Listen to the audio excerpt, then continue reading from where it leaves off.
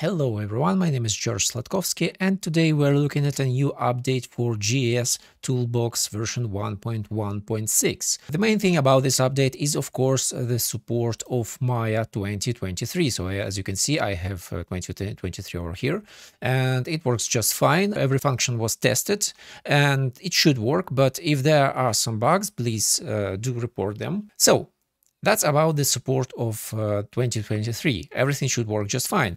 Now let's go to the new features. Now, one of the main improvements in this version are duplicate and extract functions. Now, you already had them before, and if you don't know what they do, they basically allow you to duplicate and extract components from your mesh without all the messy subgroups and groups that Maya creates in the outliner. So, for example, if I go over here and make something and duplicate face over here, you'll see that we have a group that creates two objects inside the hidden transform node over here, and it's all very messy. And if you start to like duplicate and extract, if you start duplicate another face and another face over here, face selection, I mean, you'll soon see that we have a lot of stuff over here. Of course, you can just select everything and Shift P and delete the history and you will get your objects here. But my main issue is that it changes the names and I really don't like that. So I've created those duplicate and extract buttons that basically mirror the duplication and extraction functions from Maya, but they actually make it much more cleaner in the outliner. So for example, if we take this thing and click duplicate, you'll see that it will give you the same result basically that you had before. So your main object that was unchanged and your face selection that you actually extracted. But now in the outliner, you'll see that you actually have two objects. You can continue to duplicate and extract those faces and don't worry about all of the extraneous groups and stuff that were created here. So very clean.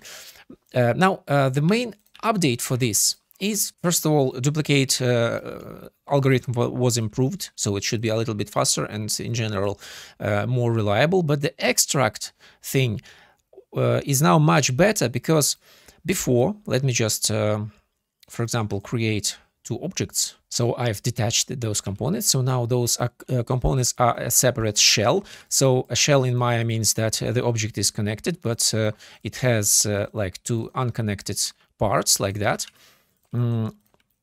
So now I have two shells, right?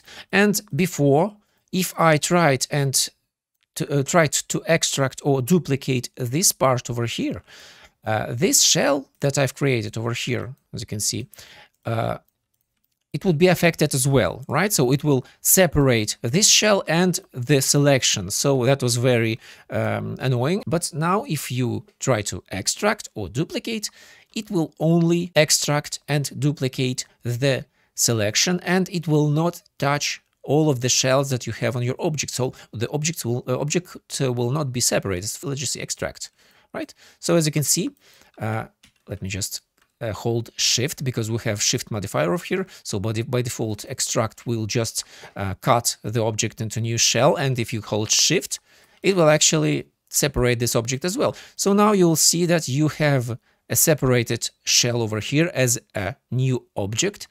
And your old object has two shells over here that were not separated. So this will not affect your original object at all, and you can continue modeling just like that. And the same thing goes for duplicate. So before, if I tried to duplicate something from an object that had two or more shells, I would get a weird result where I duplicate this face selection and also one of the shells. So that was fixed in this version. And if I now duplicate this, you'll see that I get only the selection and the original object just stays as it was, no changes at all. So this is a new duplicate and extract functions. The functions are old, but the improvements are new.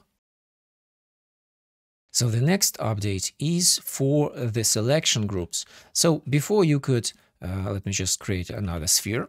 So before you could like select objects, select the components and just add them to the group and clear them from the group. So you could add same components for different groups and actually add objects as well. So let me just create another sphere over here somewhere, right? And add it over here. So great. Now you have all of the selection groups and you can reselect those objects and components anytime you want. It's really fast and you can just clean them up like that. You have marking menu over here. But in this app update, you now have the ability to actually use Boolean commands, the Boolean logic, not the Booleans that actually cut objects, right? But the Booleans, it means like the sets, for example, adding, subtracting, or finding an intersection with selections, right? So let me just explain it really quickly. I have a selection of faces right here, right? I'd add them to this zero layer, zero selection set. And now I will add, for example, this selection to the first layer, right? And now what you can do, you can select this one or this one, and you'll see that it has different selections. But now you can actually drag and drop one layer to another layer. And if you hover over the layer, you will see that middle mouse button drag and left mouse button click modifiers, Shift Control, Shift Alt, and Control Alt for addition, subtraction, and intersection. For example, if I click middle mouse button, you'll see I have a small arrow near my cursor, right? That means that I can actually drag and drop it anywhere I want. I can just move the layer. This will have no effect on the selection. Just move the layer. But if I try to drag one layer onto another layer, it will say that layer is not empty. Hold modifier key to combine, extract, or intersect, or subtract. So let's see. Shift and Control will be an addition. If I hold middle mouse button, hold Shift and Control, and just drag and drop on this layer over here, you'll see that now this is my new selection and this is my new selection set over here. Easy like that. You can create like different selection sets, and of course it works for objects as well as components. It works for vertices, faces, edges, everything. And let's try another thing. So let's put them near those sets near each other, and let's see. I will select both of them and remember the pattern. So this is like a 0 and this is like a 1, like just like that. And if I hold, for example, let's just hover and check Shift and Alt, I will have a subtraction. So I will subtract layer 1 from layer 0. Shift Alt, drag, drop.